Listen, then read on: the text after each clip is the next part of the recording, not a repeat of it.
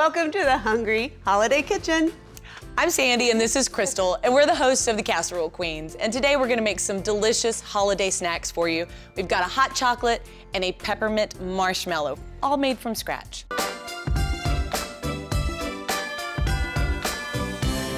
We're gonna add a half a cup of water. I also am gonna add a half a cup of corn syrup. It's really gonna allow this mixture to stay elastic. It's an important ingredient in keeping this marshmallowy. Couple of cups of sugar in there, and you always need a little bit of salt to counterbalance the sweet. It just actually makes it a little bit sweeter. We're starting on low because we want all the sugars to dissolve and become this nice, clear mixture, and then we're gonna put up to medium high and go for it. Now it's all yours, Mama. Thank you. Can I have that water now? You can. I'm just gonna take the rest of this cold water, half a cup, add 3 packets of unflavored gelatin. This is what gives the marshmallows its form so it will stay and it will mold very well. Let that gelatin absorb all the liquid and it's gonna become very sponge-like. Spongy. Spongerific. I'm just gonna add 2 cups of peppermint candies. We're gonna use it for dusting the outsides of our marshmallows. We are gonna put a little bit in for flavoring, but we're just gonna pulse this up because we do want it to be pretty fine.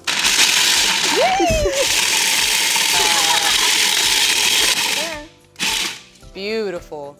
Oh yeah, see, look at all that smoke, magic.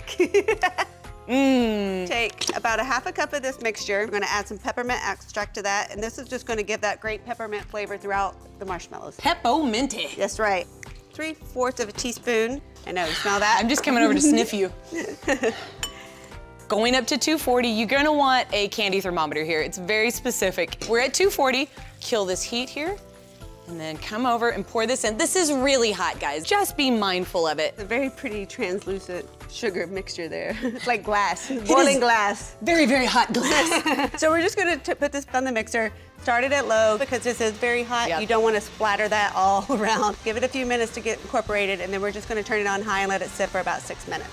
Oh yeah, we got fluff. This is my favorite part, actually. I would just eat this.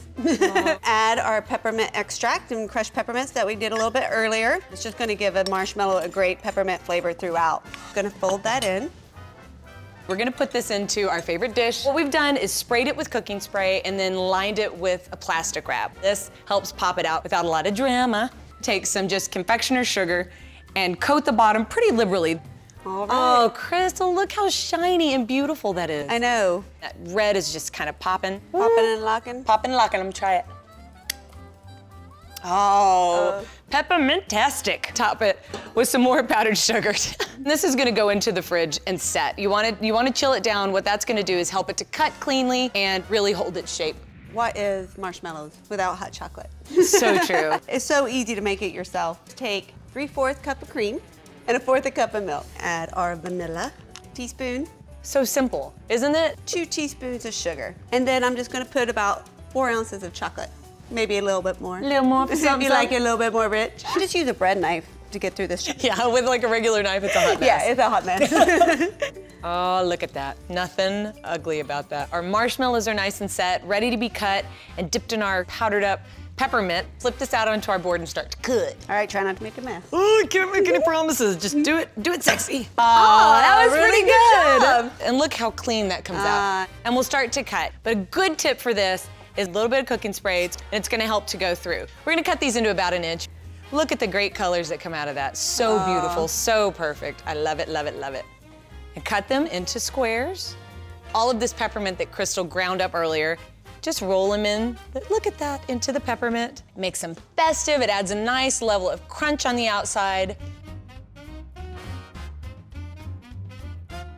Let's enjoy the fruits of our labor. The fruits of our labor. And look at that. Happy holidays Happy holidays. to my co-queen. That is so good. So yeah. chocolatey. Ooh, you get the peppermint off the top of it, don't you? So light and fluffy. So, so good. From the Hungry Holiday Kitchen to yours, happy holidays. Happy holidays.